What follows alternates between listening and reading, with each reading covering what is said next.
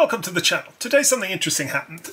I found this tub of buffer. This is Ballistic Products Inc. Mix 47 buffer, somewhere in the deep dark corner of my shed. It's a product I bought about 10 years ago and I regretted buying it almost immediately. I actually spent some time Googling it today and the idea of buffer is going out of fashion. Most of the results I got on my Google search were from coming in 10 years ago. And so I thought I'd hold a little requiem for this stuff. Now, the idea behind buffer is quite intelligent. The idea is that if we start off with our standard buckshot load, so we put powder into our hull, and then we put on top of that, we put our wad, and then we put on our SG buckshot pellets, like so, then there's space between those pellets. And the fear is that were we to fire this particular load, the stress of the acceleration of firing would deform the pellets, and pellets that aren't spherical don't tend to fly very well, and therefore the group would suffer. That's the basic idea, and this buffer stuff then would act as a filler for all the empty spaces, thus the spherical form would be protected. Now the use is quite simple. Obviously this stuff is quite light, because if it were heavy, there's talk about using sugar for buffer I saw today. I don't know what that's going to do to your barrel, but sugar would be, for example, quite heavy, so I would very carefully weigh my load with the sugar and load for something that's slightly heavier than just the lead load, if you get my drift. So the use of this buffer stuff then is you have a sort of dipper. This is a Lee dipper that I have, and you fill it up and you have your load and you pour it in and you give it a bit of a shake, gently of course, that you don't move the pellets. And there we have it. The buffer has moved into all the empty spaces, and the pellets will deform, hopefully not at all or less.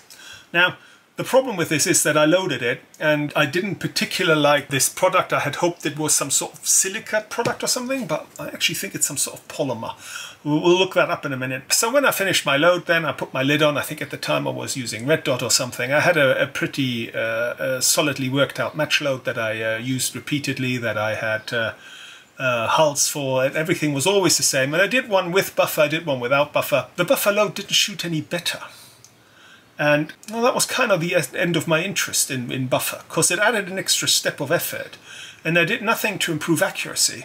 And this was out to about 35 yards. I don't think at the time we shot further than that. I think I might have tried it at 50 as well. It didn't do much. It didn't do anything for me personally.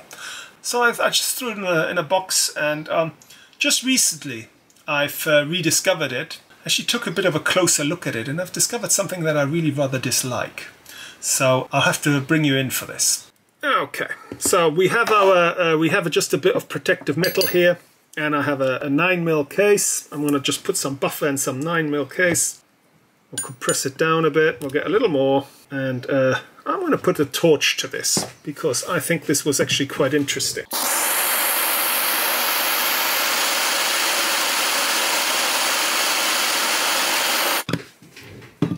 And we get a nice little fire. I have to say I dislike the dark smoke. Blow that out, and we'll stick in this here bolt. Now there's a curious bit of pushback there. But if we let that cool, we can see that we have created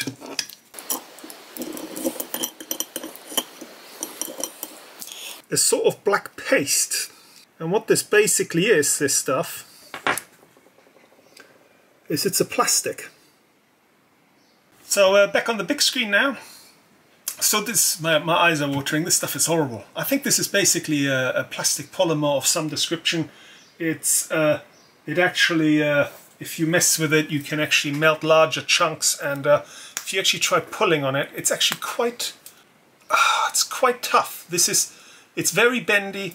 It is basically what you're shooting is a microplastic. So basically what we have here is we have a shredded plastic, and each shot shell you fire that you load with this stuff spreads the stuff in the into the wind, and it'll get everywhere. And you know, the lead is bad enough, but if you're shooting at a regular range, at least, you know, there are ways of dealing it with the NIA. We have a backstop and all the the lead gets dug out and reused and recycled. But this plastic stuff, I'm sorry, I think that's a step too far. You're basically shooting a microplastic into the seven winds that'll end up in the food chain, and no, not with me, mate.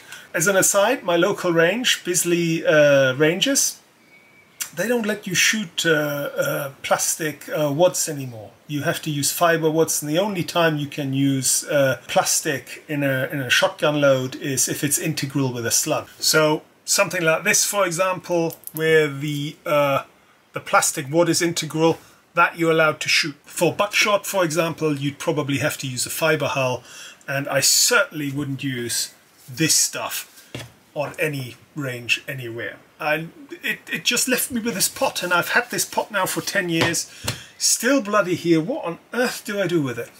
So those are my thoughts. I would not advise anyone to buy this stuff. And if you're thinking of improving the accuracy of the load, the quality of manufactured buckshot these days, you have flight control stuff and all sorts of better quality wads than we used to do. And if you have to use a fiber wad at your range, then realistically your only options are to use harder buckshot pellets. The hardness grade will reduce the deformation, or you could use a softer load. I got good results with that. You could also try an alternative buffer to this plastic stuff, but I would not recommend this product in any way, shape or form.